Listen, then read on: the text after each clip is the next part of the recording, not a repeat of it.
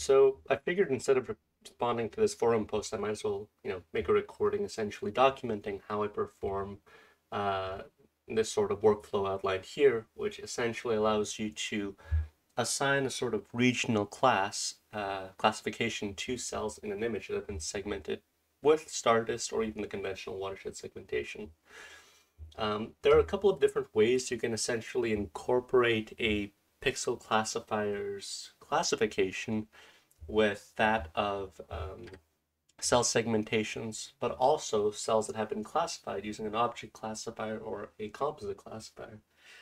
It's essentially taking classifications that fundamentally operate on two different higher levels of this kind of image object hierarchy and allowing you to essentially integrate them into kind of a seamless method without issues pertaining to, edge artifacts of having to resegment cells in, um, different annotated areas separately.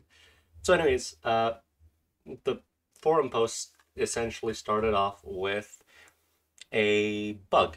And right off the bat, this not a number tells me it's some issue relating to a complex annotation topology generated from a pixel classifier. In this case, the pixel classifier is run first, but then Stardust, the cell segmentation, is actually run second. So what I essentially found in my own kind of work is that it's better to actually generate your cells first and then deal with any kind of annotation modifications, generations, whether it be from pixel classifiers, uh, single measurement thresholders, anything like that. So anyways, let's get started.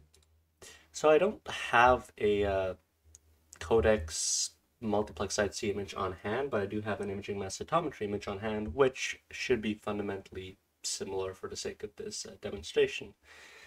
Now, the first thing you want to do, well, before I start this, let me preface that I do have a composite classifier already prepared, and I also have a trained pixel classifier model also prepared.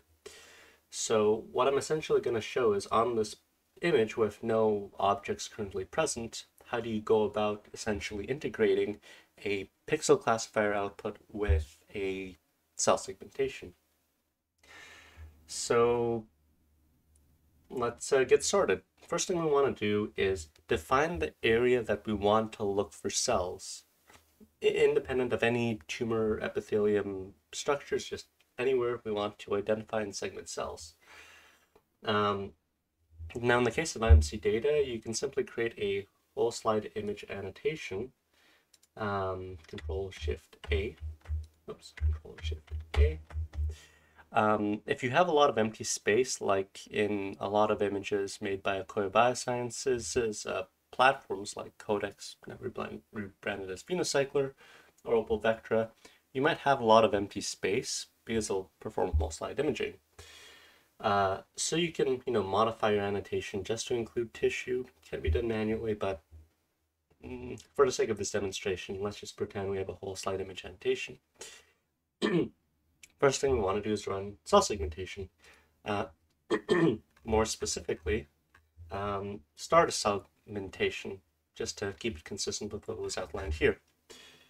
So let us run Stardust.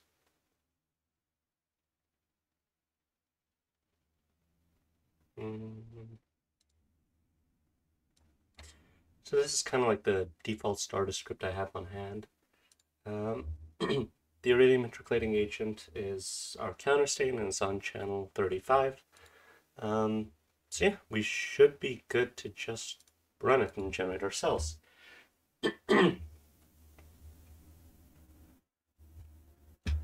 Great, so we have our cells.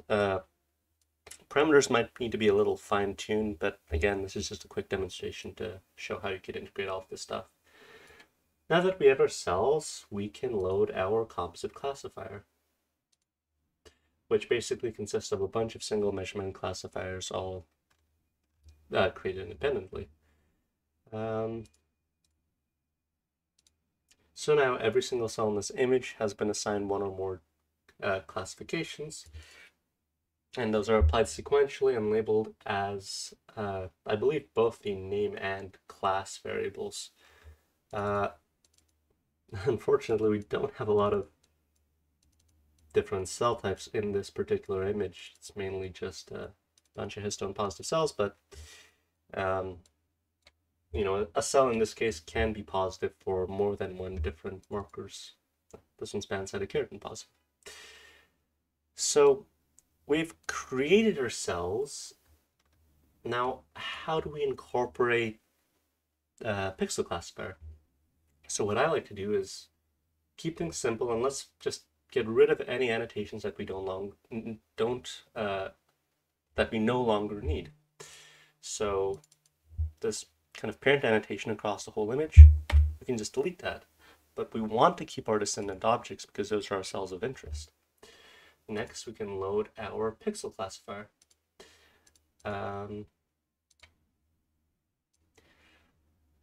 Now, there are a couple ways you can go about assigning classifications to cells from a pixel classifier.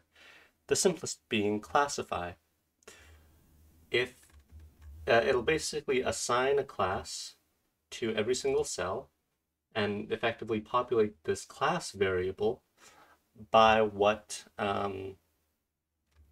is the centroid, or if the centroid of the cell falls within one of these different pixel classifier regions. So that's the simplest thing that can be done. You can export the data right off the bat. You wouldn't even need to have deleted the original parent whole image annotation. I'm going to show a slightly different approach where I actually generate annotations. The reason I like generating annotations is because it's just a lot more easier to work with annotation level exports. Personally, when I'm analyzing multiplex IC data, rather than have to do a bunch of filtering, grouping, and other methods of slicing a data frame in Python when I'm dealing with the per cell statistics outputs. So what I'm going to do instead of click classify, which will also give you effectively the same results, is create objects. Now choose parent objects. In this case, we want a beautiful image. Object type will be annotation. Split objects, we can leave that unchecked. Delete existing objects. We want to keep it unchecked because we want to preserve our cells. And, you know, again, you can tune the minimum object size, minimum hole size. But yeah, let's go ahead and create this. Now, if I close the pixel classifier, we can see that annotations now exist.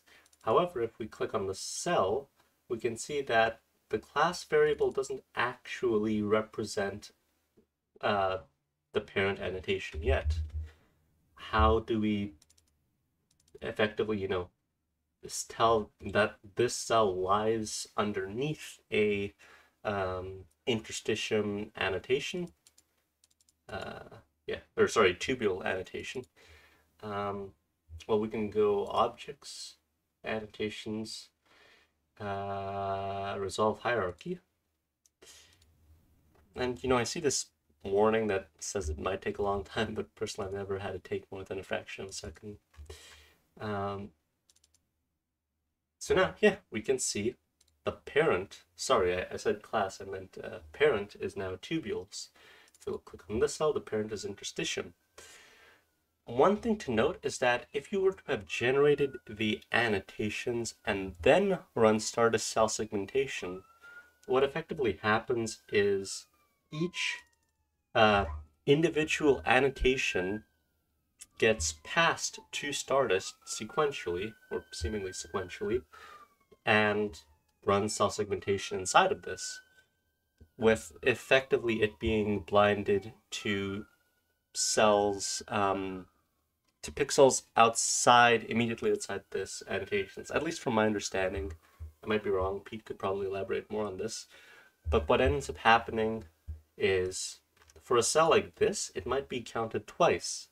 You'll have it being detected once while it's processing the interstitium annotation, and then another time when it's being processed through the tubule, I think, annotation. So this method kind of resolves the finicky nature of edge artifacts when it comes to cell segmentation if you're processing cells, or if you're segmenting cells on the edge of an annotation. Now, you still will technically have it if you create a whole image or whole tissue annotation. You'll have some artifacts in the border, but when you're working with a whole slide image, like something generated from Codex or PhenoCycler or Opal Vector, the perimeter to area ratio is fairly small. I mean, we have a massive piece of tissue, and the number of cells that lie on the edge relative to the total number of cells is fairly small. Anyways, in the interest of keeping this demonstration short, I believe this should kind of have outlined this workflow that I proposed here.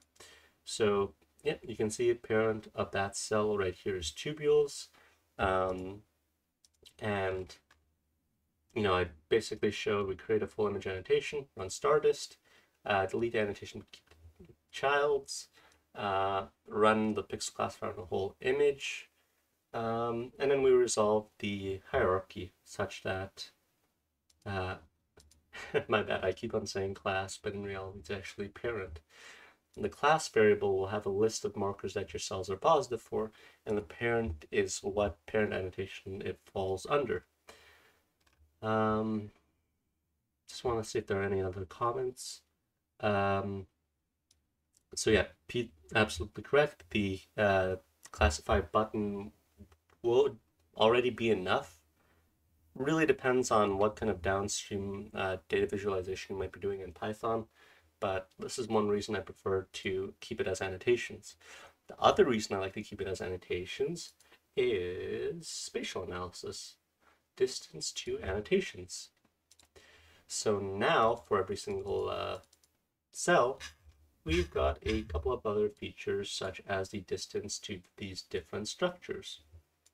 Might be of interest. I don't know. But hey, it's free data. You never know when you might need it. Generating annotations also gives you the option to just manually tweak these annotations if, it's feasible. I mean, if you're working with one image, sure. If you're working with 1,000 images, might not be feasible to go in and manually correct each of the 1,000 images.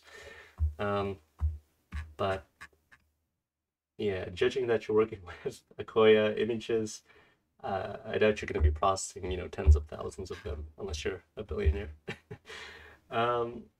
Anyways, yeah. Answer reply. I do not understand what you mean by resolve the hierarchy in step 5. So hopefully this video answers that question. Perfect.